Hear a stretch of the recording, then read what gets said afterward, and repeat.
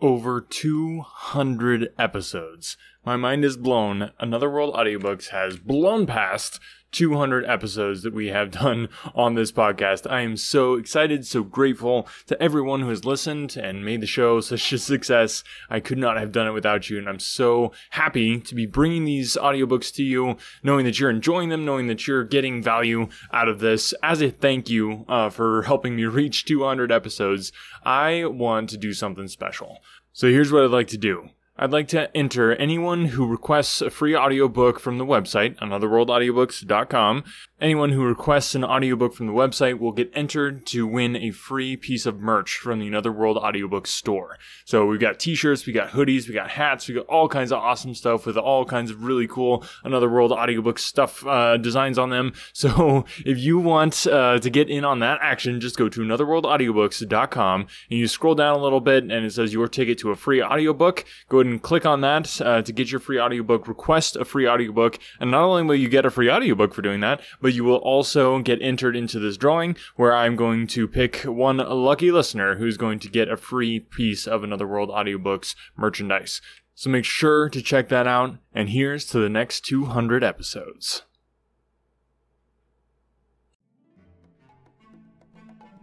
Hello and welcome back to Another World Audiobooks. Super happy to have you here as we approach the end of the return of Tarzan. Only a few chapters left, and today's chapter gets really exciting. So be sure to stay tuned for that, which I'm assuming you'll do since you are listening to this episode. I did want to give a huge shout out, as always, to our amazing patrons, to Mike, Corky, Adiosa, and to Renee. Thank you guys so much for supporting the podcast by being patrons.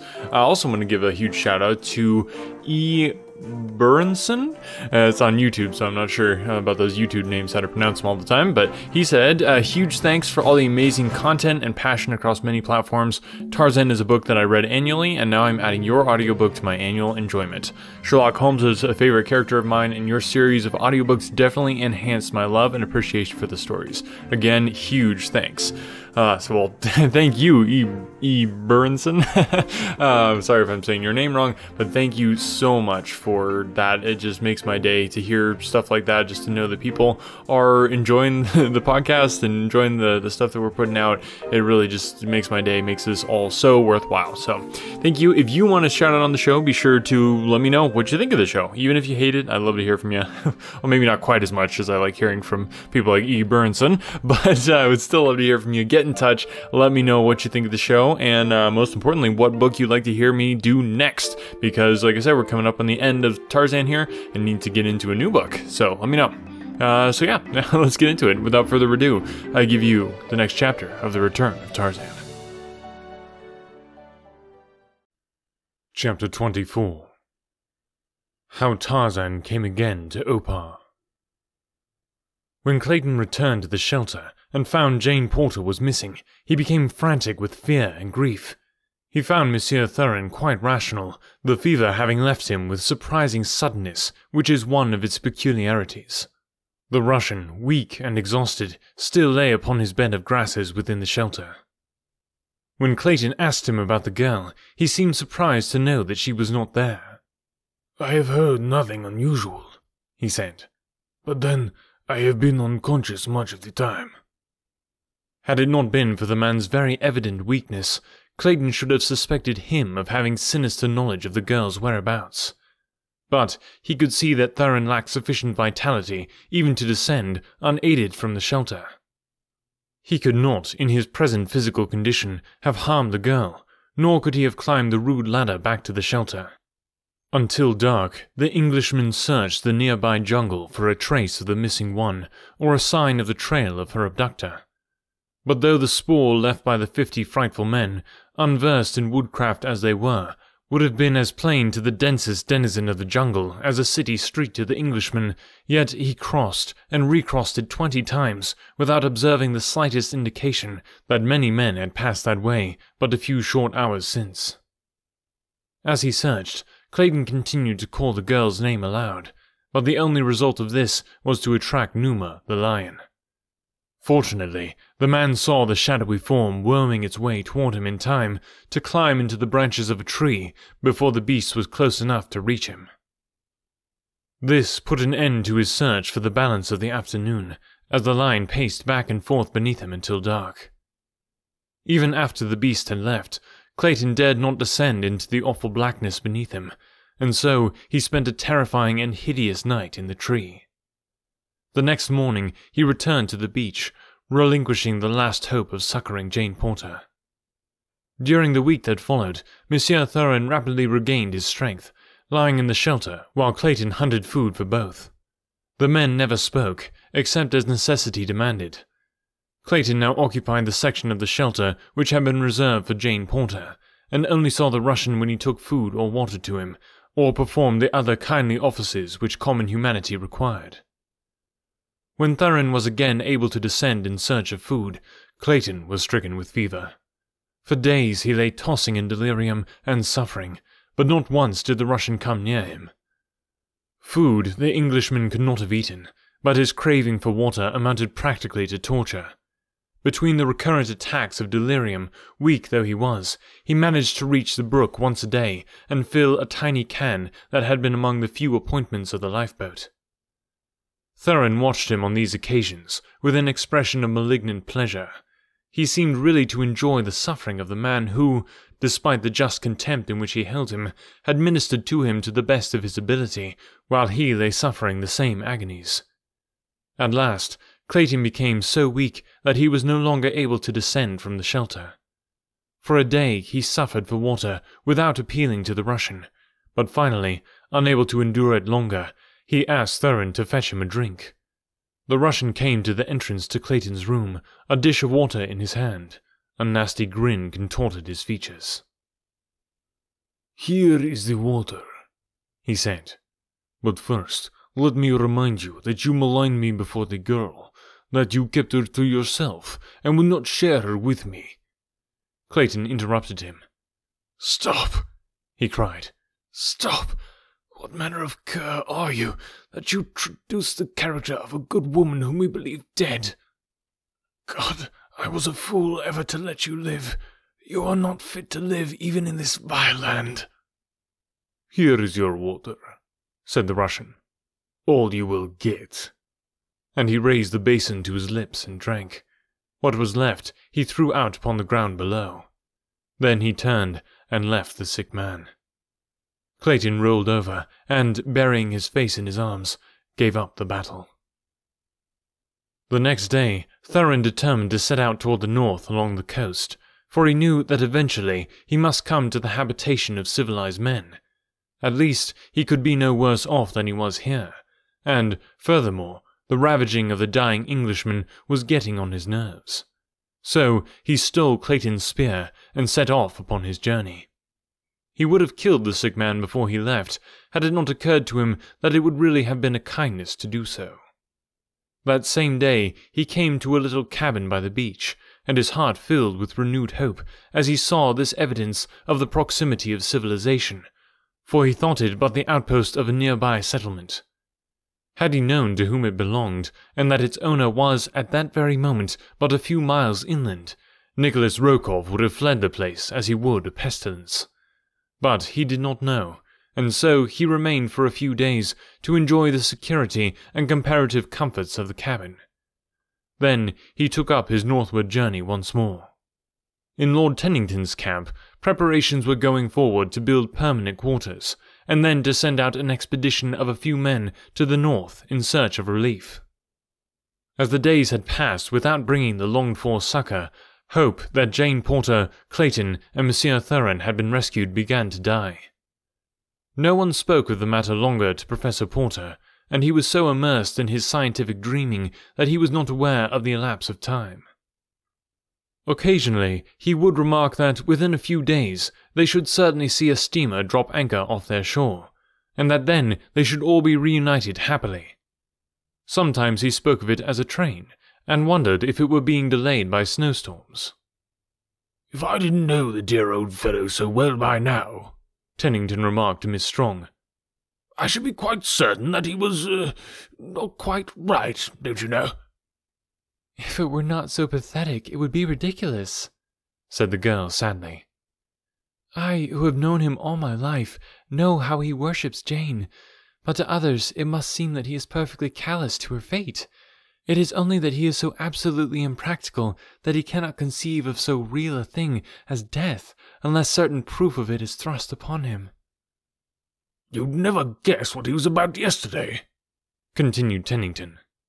"I was coming in alone from a little hunt when I met him walking rapidly up the game trail that I was following back to camp.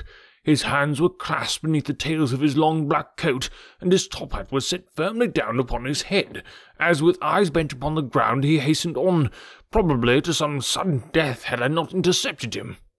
'Why, where in the world are you bound, Professor?' I asked him.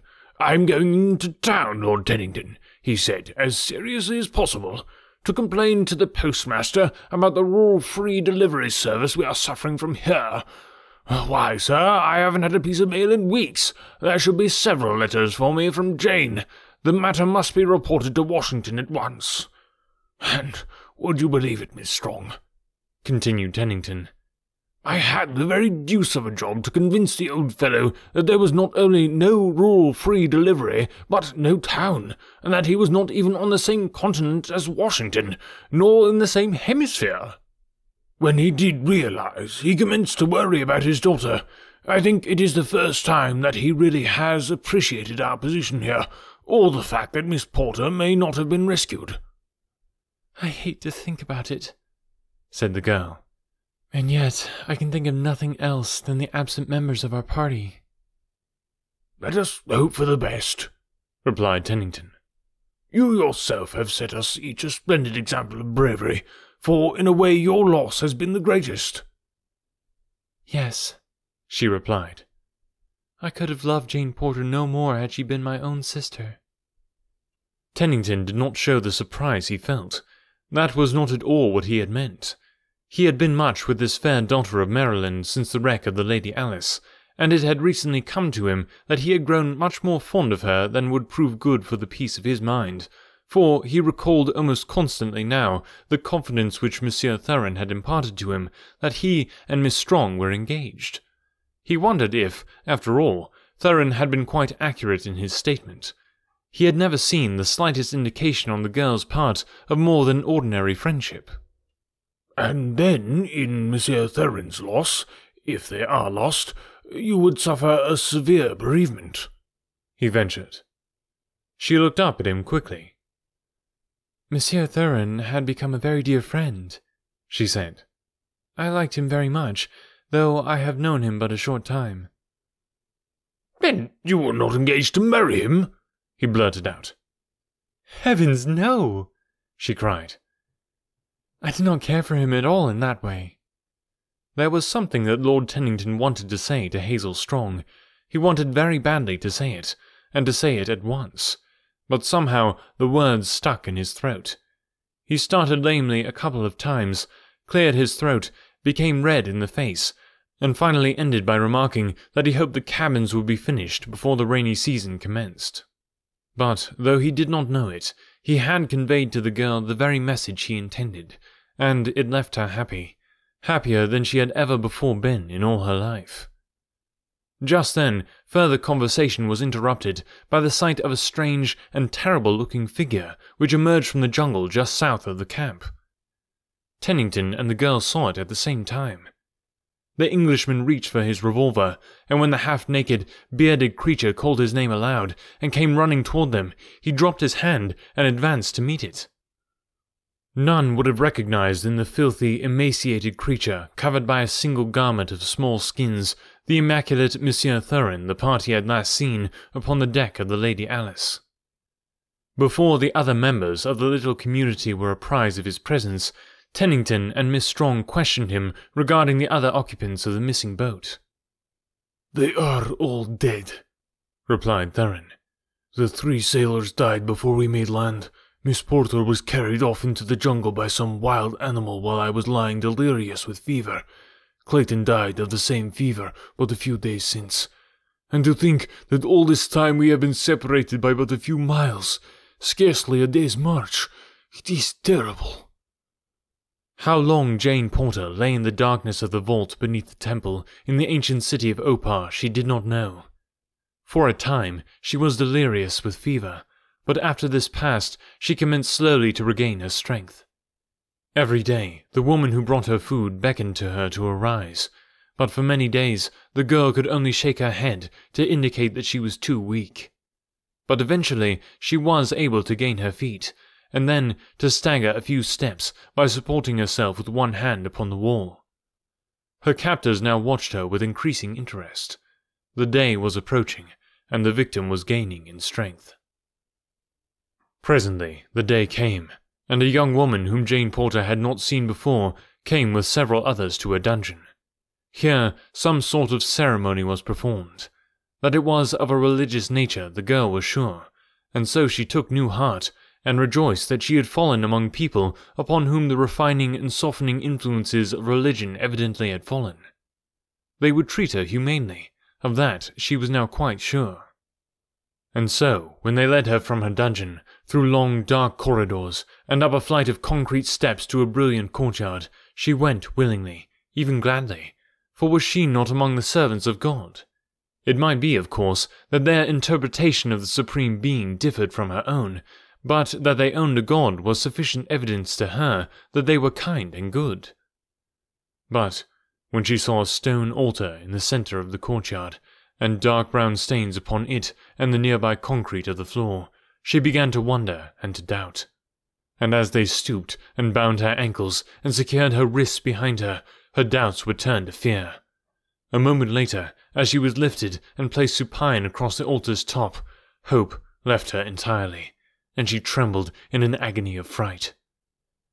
During the grotesque dance of the votaries which followed, she lay frozen in horror, nor did she require the sight of the thin blade in the hands of the high priestess as it rose slowly above her to enlighten her further as to her doom. As the hand began its descent, Jane Porter closed her eyes and sent up a silent prayer to the Maker she was so soon to face. Then she succumbed to the strain upon her tired nerves and swooned. Day and night, Tarzan of the Apes raced through the primeval forest toward the ruined city in which he was positive the woman he loved lay either a prisoner or dead. In a day and a night, he covered the same distance that the 50 frightful men had taken the better part of a week to traverse, for Tarzan of the Apes traveled along the middle terrace, high above the tangled obstacles that impede progress upon the ground. The story the young bull ape had told made it clear to him that the girl captive had been Jane Porter, for there was not another small white she in all the jungle. The bulls he had recognized from the ape's crude description as the grotesque parodies upon humanity who inhabit the ruins of Opar. And the girl's fate he could picture as plainly as though he were an eyewitness to it. When they would lay her across that trim altar he could not guess, but that her dear, frail body would eventually find its way there, he was confident. But finally, after what seemed long ages to the impatient ape-man, he topped the barrier cliffs that hemmed the desolate valley, and below him lay the grim and awful ruins of the now hideous city of Opar. At a rapid trot, he started across the dry and dusty, boulder-strewn ground toward the goal of his desires. Would he be in time to rescue? He hoped against hope. At least he could be revenged, and in his wrath it seemed to him that he was equal to the task of wiping out the entire population of that terrible city. It was nearly noon when he reached the great boulder at the top of which terminated the secret passage to the pits beneath the city. Like a cat, he scaled the precipitous sides of the frowning granite kopje. A moment later, he was running through the darkness of the long, straight tunnel that led to the treasure vault. Through this he passed, then on and on, until at last he came to the well-like shaft upon the opposite side of which lay the dungeon with the false wall. As he paused a moment upon the brink of the well, a faint sound came to him through the opening above. His ears caught and translated it. It was the dance of death that preceded a sacrifice, and the sing-song ritual of the high priestess. He could even recognize the woman's voice. Could it be that the ceremony marked the very thing he had so hastened to prevent? A wave of horror swept over him. Was he, after all, to be just a moment too late? Like a frightened deer, he leaped across the narrow chasm to the continuation of the passage beyond. At the false wall, he tore like one possessed, to demolish the barrier that confronted him. With giant muscles, he forced the opening, thrusting his head and shoulders through the first small hole he made, and carrying the balance of the wall with him, to clatter resoundingly upon the cement floor of the dungeon. With a single leap, he cleared the length of the chamber and threw himself against the ancient door. But here he stopped. The mighty bars upon the other side were proof even against such muscles as his. It needed but a moment's effort to convince him of the futility of endeavoring to force the impregnable barrier. There was but one other way, and that led back through the long tunnels to the boulder a mile beyond the city's walls, and then back across the open as he had come to the city first with his Waziri. He realized that to retrace his steps and enter the city from above ground would mean that he would be too late to save the girl, if it were indeed she who lay upon the sacrificial altar above him. But there seemed no other way, and so he turned and ran swiftly back into the passageway beyond the broken wall. At the well, he heard again the monotonous voice of the High Priestess, and, as he glanced aloft, the opening, 20 feet above, seemed so near that he was tempted to leap for it in a mad endeavor to reach the inner courtyard that lay so near. If he could but get one end of his grass rope caught upon some projection at the top of that tantalizing aperture! In the instant's pause and thought, an idea occurred to him. He would attempt it. Turning back to the tumbled wall, he seized one of the large, flat slabs that had composed it. Hastily making one end of his rope fast to the piece of granite, he returned to the shaft, and, coiling the balance of the rope on the floor beside him, the ape-man took the heavy slab in both hands, and, swinging it several times to get the distance and the direction fixed, he let the weight fly up at a slight angle, so that, instead of falling straight back into the shaft again, it grazed the far edge, tumbling over into the courtyard above. Tarzan dragged for a moment upon the slack end of the rope, until he felt that the stone was lodged with fair security at the shaft's top. Then he swung out over the black depths beneath. The moment his full weight came upon the rope, he felt it slip from above. He waited there, in awful suspense, as it dropped in little jerks, inch by inch. The stone was being dragged up the outside of the masonry surrounding the top of the shaft. Would it catch at the very edge? Or would his weight drag it over to fall upon him as he hurtled into the unknown depths below? Oh boy, let's see if those mighty muscles can survive that kind of a fall, whatever may be happening there to Tarzan. Stay tuned. Next week we're going to carry on with chapter 25, where we're going to get in and figure out what happens to Tarzan and Jane, because she's about to die. Can't have that happen. They have to get together, right? Well, tune in next week. You'll find out. Yeah, thanks guys for listening. Remember to let me know what you think of the show. Let me know which book you'd like to hear next. I always love to hear suggestions from listeners. And yeah, I'm giving away a free audiobook on the website. Go to anotherworldaudiobooks.com and you can put in your email and get a free audiobook sent to you. And free means that literally it doesn't cost you any money.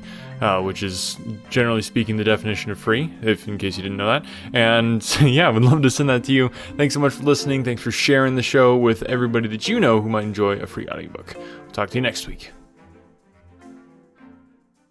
This is Carl. Hi. Carl needs a website for his business. I sell the world's finest flavored toothpicks. But sadly for Carl, he doesn't know all of the techie, complicated website stuff, so he's just out of luck, and his business is doomed to fail in this digital age of... Actually, I got my website set up super fast and easy with Invicta.services. What? Yeah, it was super easy. I just picked the style I liked, made a few quick, simple customizations, and bam! Awesome website where I can sell my flavored toothpicks. But that's, well... amazing? I was going to say, probably expensive. Actually, getting a website with Invicta starts at only $24 per month. $24 per month? That's less than what I spend on vocal creams per month. It's awesome. It gets you website hosting, a beautiful, professionally designed, customizable template, ongoing site maintenance, regular WordPress plugin, and template updates. I don't say this often, but wow. I know, right? Invicta.services, the simple, affordable way to get a beautiful, professional website for your business. Just go to Invicta.services to launch your website today. That's Invicta, Invicta.services. Invicta.services, a professional website, headache-free.